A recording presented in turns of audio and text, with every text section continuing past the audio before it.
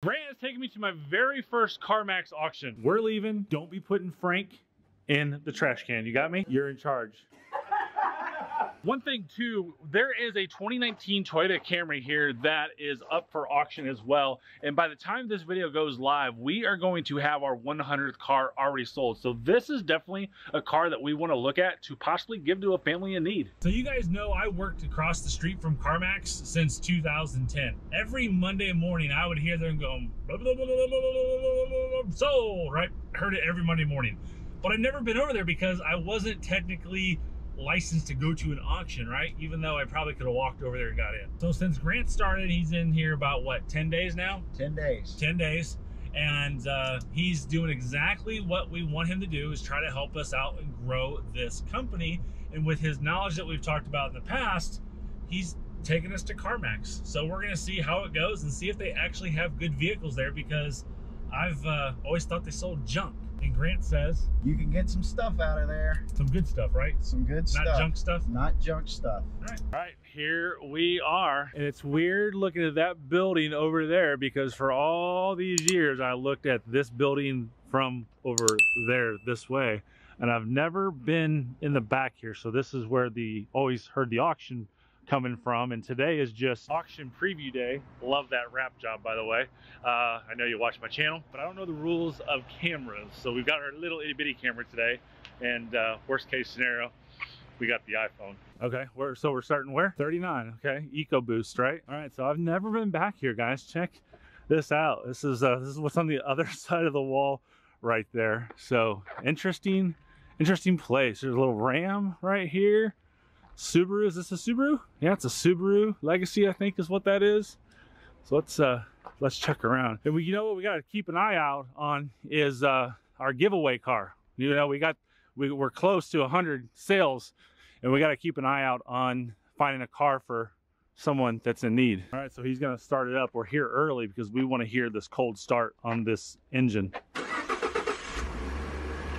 Purrs like a kitten. So what we're concerned on with this EcoBoost, is that there's any type of rattling when it starts up. So far, so good. So looking over this looks really good. This is a local car. We got the previous owner's name.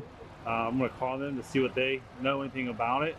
But yeah, looks good. 1 hour later. All right, so we got on recording back there. So I got a little bit, but I'm gonna respect their rules, but they gave me a resource to communicate with CarMax Corporate so that I can record on here, because I've got some really awesome ideas of buying things from CarMax, so you guys can see what they don't always sell to the public and how good of a company that they actually are here when it comes to selling cars. And you know, we were talking off camera that everybody makes mistakes.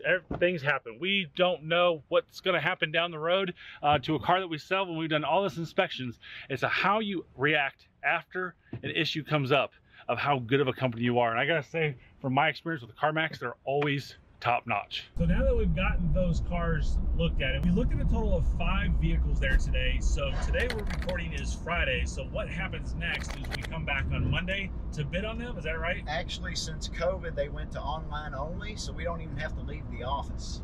Oh, really? Yes, so we can hang out with you all day. That's right. Oh, that's awesome. That's we right. can like kind of beat up Mr. Chevy dude and Absolutely. protect Frank and you know, all that stuff. That's right. So we do it just like we do what we've done the last 9 months. Do it online.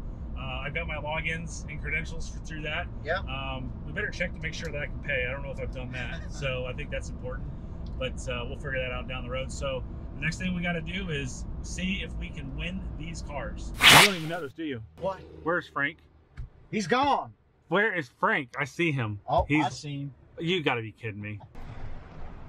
He's trapped in the Bentley. This is not funny. I'm a little upset right now. Now that we have an employee here, we must have an HR department, right? So he's gonna go to HR. Or we're gonna communicate with HR, and this is a hostile work environment as of right now. And we're gonna fix this. Yes. What are you smiling about? Listen, you guys were smirking when I left. I knew you guys were up to no good. This is unacceptable, and we're gonna handle it when the customer leaves. What are you laughing about? What's so funny, bud? She thinks that she doesn't know what she's laughing about either. It's kind of funny. You both are laughing about something. I'm just recording you like normal. Right. I just don't understand it. I don't understand what he's going on about? I do know Frank was feeling a little depressed when you left. I think he committed suicide. All I gotta say is this means war.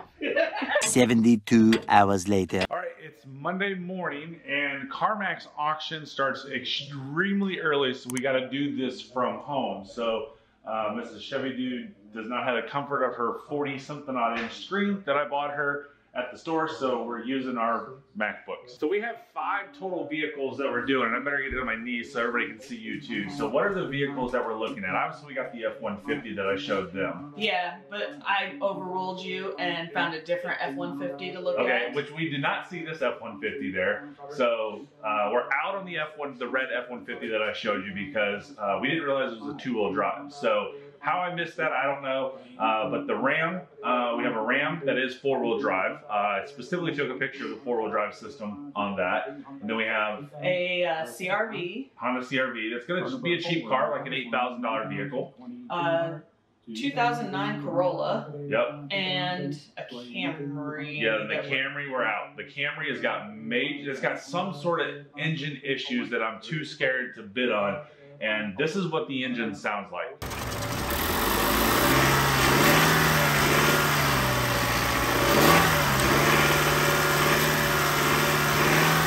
So what do you guys think about that engine? So unfortunately, none of those cars is going to be anything that we want to give away to someone. That Camry would have been something really nice, but that engine just sounds really goofy. So we're gonna see if we can buy any of these cars here, and then we're gonna still be on search of getting our giveaway car for someone. We're recording this on Labor Day Monday, and I'm hoping that the people are like maybe having a fun weekend, sleeping. They drank way too much last night and they don't want to bid today. That doesn't show us how many people are actually at the auction, which is a simulcast, it's all online.